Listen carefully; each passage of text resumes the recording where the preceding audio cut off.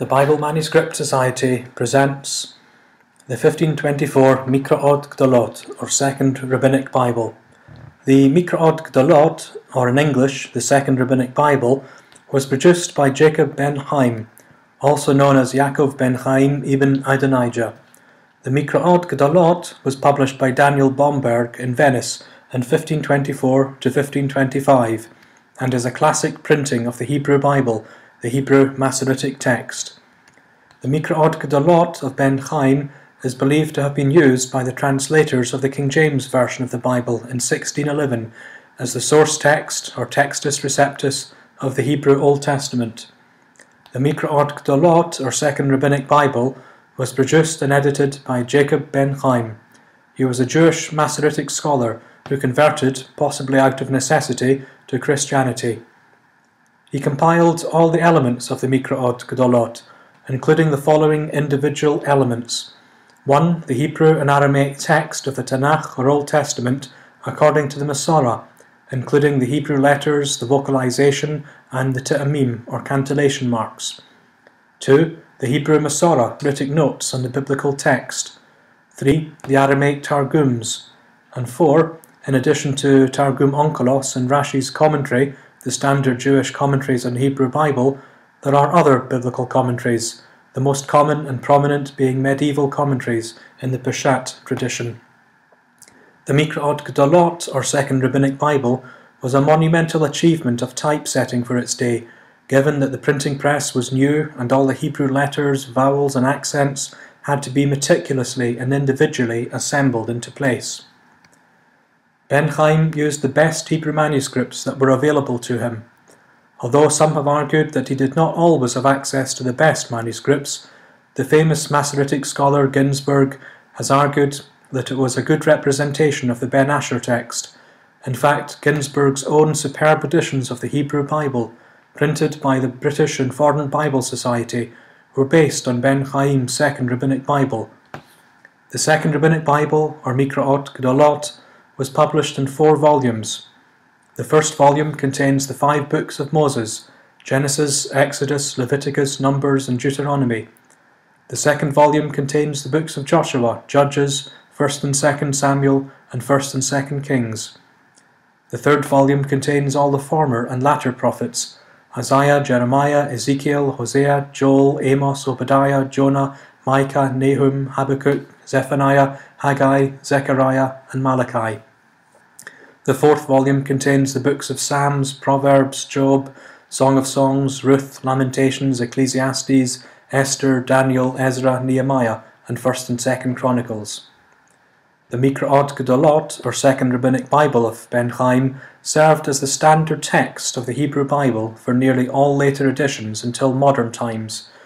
It is widely recognized as an extraordinary achievement. Despite this, objections have been raised by Jewish readers due to the fact that the first printing of the Mikraot Gedolot, or the First Rabbinic Bible, was edited by Felix Pratensis, a Jew converted to Christianity.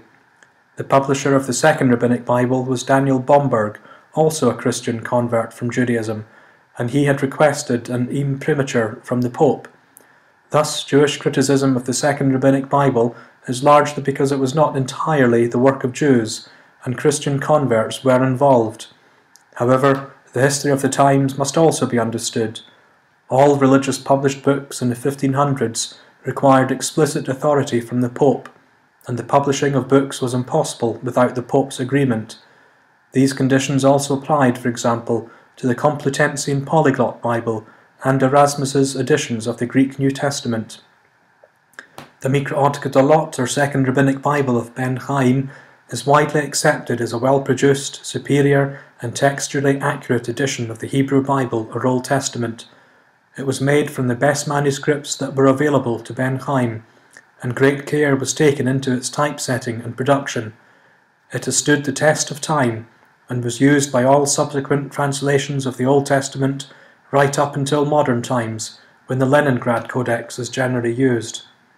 The Mikraot Gedolot, or Second Rabbinic Bible, can be used to compare the text of the Hebrew Bible in printed Bibles today with medieval texts, with the Leningrad Codex and the Aleppo Codex, and with the Dead Sea Scrolls. These comparisons show that the text of the Hebrew Bible has been preserved faithfully down through the centuries. Any differences are very minor, generally affecting the teamim or cantillation marks rather than the Hebrew letters themselves. Further, very detailed and accurate information on the manuscript traditions of the Hebrew Bible is contained in the classic reference work of Christian David Ginsburg, Introduction to the Masoretic Critical Edition of the Hebrew Bible, in 2 volumes.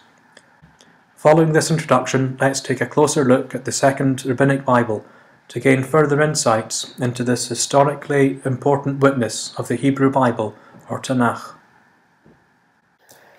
Okay, so here is the Second Rabbinic Bible. Let's just look at a few things that are interesting about it.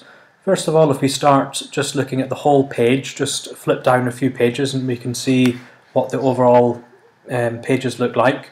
So here on the first introductory page, in general everything is very elaborate. There's great detail and time and care has been taken to typeset this. Remember, this was typeset shortly after the printing press was introduced, and at that time people were thinking in terms of years to typeset a book, not like modern books where you take days to typeset a book, all electronically done on computer. Every single page had to be individually, painstakingly done. So we can see right away that a great deal of time and care and attention has been given. Every page almost is a work of art that would have taken lots of time to do. But if we scroll down a few pages, we can see a note to the reader, we can see some other material here, we can see a table here of all the parashot, etc. But if we go down to Genesis, here we are in Genesis. So in big letters here it says Bereshit, meaning Genesis or in the beginning. And also each introduction to each book has a very ornate heading here. And in general we can see several things here. This is the Hebrew text. So Bereshit, bara Elohim et hashamayim ve'et haaretz. And here is the Targum Onkelos, Bekadmin. We can actually see it easier if we go on to the next page. So we can see here we have the Hebrew text, which is bigger than the Aramaic text. So on the left here is the Hebrew in bigger writing, and the Aramaic on the right in slightly smaller writing.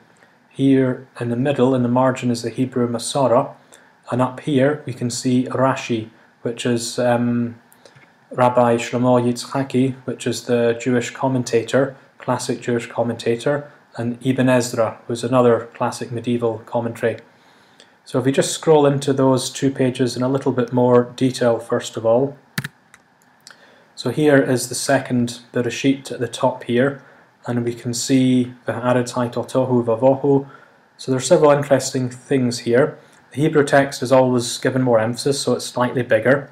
And this is the Hebrew text. It's also the vowel points. There's also these little circles that appear are references to Masoretic notes in the margin. Also all the cantillation marks are here. So you can see that an immense amount of time and care has been taken to typeset this. So it wasn't done electronically, no computers in that age. Every single character, every vowel point, everything had to be systematically put into place. So it was a huge amount of time and care. This is Targum Onkelos, the Aramaic Targum translation on the right. And here we have the Masoretic notes, more Masoretic notes here. But we can see in Rashi, this commentary is not in standard Hebrew characters, it's in Rashi script, and the same with the Ibn Ezra commentary. And if we just go up to the start of Genesis, Bereshit here, and again if we just scroll, we can start to see just how much time and care has been taken here. The Masoretic notes here, the footnotes, the marginal notes here.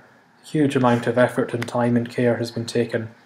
But if we just scroll down a few pages, let's get the whole context of the page in, where you can see the whole context of a page. And if we just scroll down a few pages, you know, the right and left of the page start to flip. So the Hebrew letters here on the left, on the next page the Hebrew is bigger on the right. But you can see just how perfect, how beautiful the page was.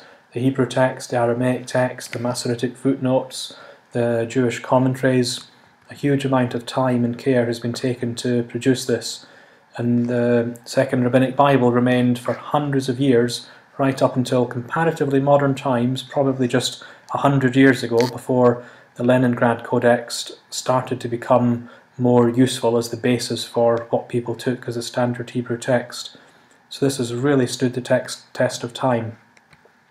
If I just go to a page here, and go to page 120, which I happen to know is the end of Genesis, and I'll just scroll in so you can see the context of the whole page. And again we can see here Vayechi is the last parasha, but if we scroll down we see the tail end of Ibn Ezra's commentary, the tail end of Rashi's commentary. But if we just go to the very end of the page here, it says the word chazak, but this little footnote here is a Masoretic footnote on the total number of different Sidurim, the different number of parashot. It's just a commentary, little footnotes on all these little minuscule details that the Masoretes counted. And in traditional Masoretic Hebrew Bibles, you'll find all these comments reproduced. This is how the Masoretes managed to make sure that the text wasn't corrupted in any way. It's also interesting, you can see here that the margins line up, so the margin here lines up perfectly, and the margin here lines up perfectly. So obviously in those days there was no computerized justification, so they managed to do that by sometimes making the letters a little bit longer, like here, or sometimes some letters in Masoretic Bibles are slightly larger for various reasons. But the time and care to individually typeset all this must have been just absolutely incredible. If we go on to the next page, this is Shemot now, or Exodus, the Ele Shemot. And again we see here this is the start of Exodus, so again it's a nice ornate title. And we then start to have again the Hebrew text here and the Targum here. And if we just scroll down again we can see the familiar Rashi and Ibn Ezra commentaries. But the layout on these pages is very similar, where we can see the whole page, and as we scroll down there's either more writing or less writing, and more commentary or less commentary, depending on how big the commentaries are. So here there's only a small amount of Hebrew text in Aramaic, whereas on the next page is a lot of Hebrew and a smaller amount of Aramaic, because the commentary is less here.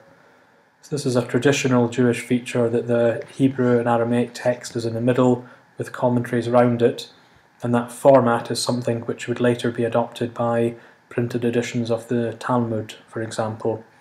So this is Yaakov ben Haim, Second Rabbinic Bible. It comes in 4 volumes, but in its day it was just a masterpiece of typesetting. It would have taken years to typeset this, and it stood the test of time for hundreds of years.